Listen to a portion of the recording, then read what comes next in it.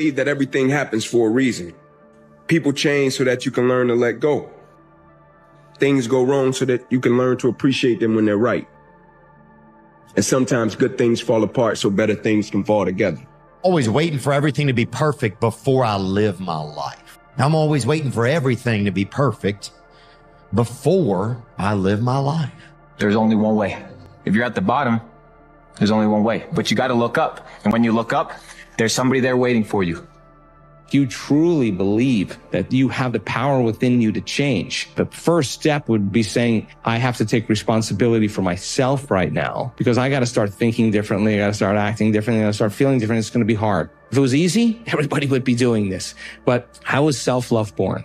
When the person sits through the fire and sits through all of that anxiety, all that hatred, all that anger, and keeps lowering the volume, sooner or later, the body's going to release it. Dangerous to dwell on past mistakes. People sort of define themselves by the worst moments that they've ever had. You know, they're stuck in failures that they had, like when they were first getting jobs, and they always think that they're a loser, and they don't like the feeling of failure, so they keep low expectations so that they never have to feel that. You got to get through failure. It's very important. And you get through it by just picking yourself back up and moving forward and going. Whenever you feel negative or unhappy about anything, you say, wait a minute, I'm responsible.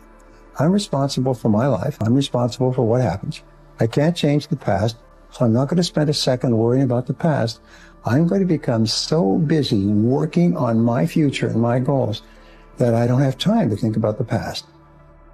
Most people let what's happening now control what they're thinking. They don't like it, and they're waiting for it to change. It'll never change. What they don't understand, what's coming is a reflection of what they're seeing inside. Everything you're thinking about is coming to you.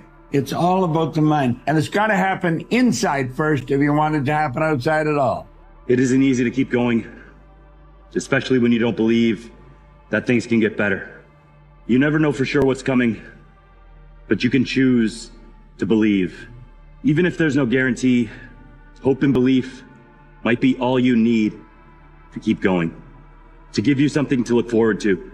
So just know that even if it's hard right now, it won't always be, because it can get better. Don't waste the failing. Because oftentimes, what do we do when things don't go the way we want it to go? We throw the experience away, right? But we learn more in moments of defeat than we do when we get the victory. Because when you get the victory, nobody can tell you nothing. But when you lose, you listening. The task is to recognize that you are uniquely special. You have something to give, some talent no one else shares in quite the same way. And the second one reads, wherever you stand, be the soul of that place. When you change the way you look at things, the things you look at change. The most fundamental and major decision that you have to make in your life is this: do I live in a friendly or a hostile universe? Which is it? Is it a universe that is filled with hostility and anger and people wanting to hate each other and people wanting to kill each other? Is that what you see? Because when you see the world that way, that's exactly what you will create for yourself in your life.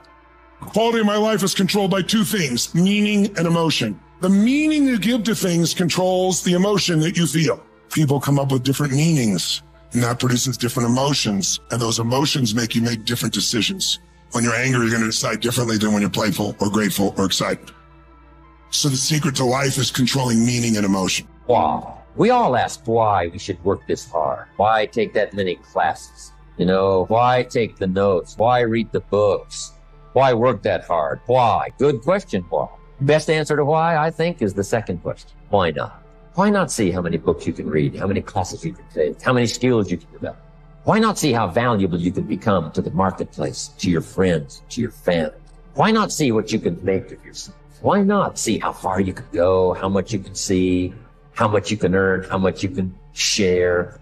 Why not? Wouldn't you want to know what would happen if you spent just 1 year giving it your absolute all, giving everything your absolute all? giving your diet your absolute all, giving your workouts your absolute all, giving your career your absolute all, giving your relationships your absolute all, how much different would your life look? How much better would you feel on a daily basis? Would you still be depressed? Would you still have anxiety? Would the problems that exist in your life now still exist in a year if you gave it your absolute all? I don't think so. I think 1 year of uninterrupted focus is going to lead to a completely different life, a completely different version of yourself, one that is unrecognizable. The next year of your life is going to happen one way or another. Time is going to pass anyway. You can come back and tell me that I'm wrong, that your life is exactly the same, but I'm willing to bet every single dollar in my bank account that you will look back and say that that was the best decision that I have ever made, and I have no idea how I was living my life before.